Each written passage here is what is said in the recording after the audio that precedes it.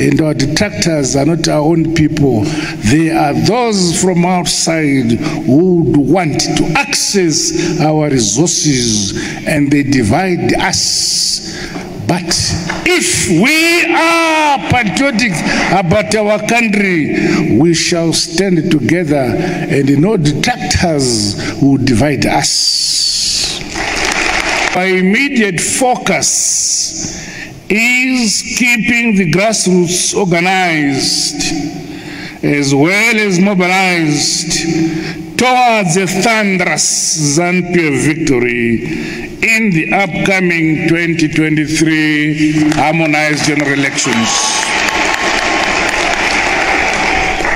In doing so, patriotism, loyalty, discipline, and most importantly, servant leadership must remain core traits of our party and our youth.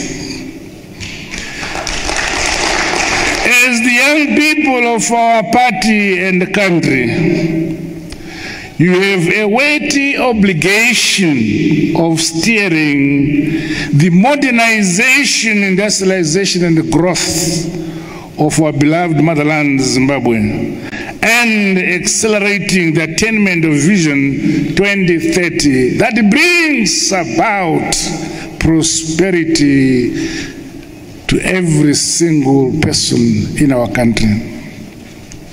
Our present national development trajectory needs patriotic young people who have clarity of their generational mission, clarity of vision, clarity of loyalty and patriotism, clarity of identity, clarity of respect for your elders.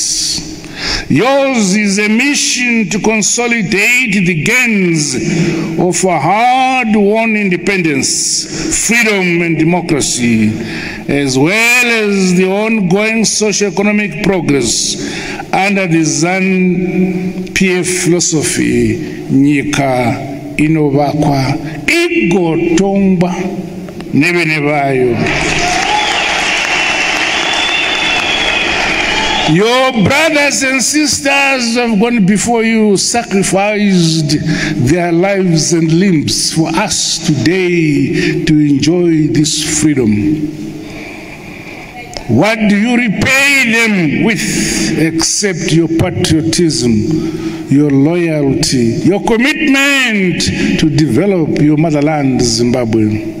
Brick by brick, stone upon stone, step by step, let us build our country, our motherland, Zimbabwe. Ourselves, nobody else but ourselves shall build our motherland.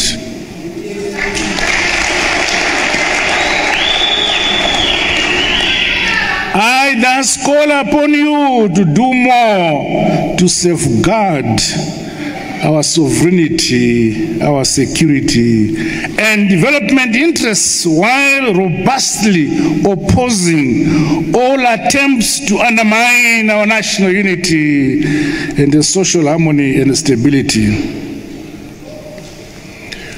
When we have problems in the Eastern DRC, when we have problems in Cabo Delgado, we have problems in Sudan, Europe sleeps. So when there are problems in Ukraine, Africa must sleep. We are not going to lose our sleep because Europe is on fire, because they sleep when we are fire in our own countries. We must raise our political consciousness to be aware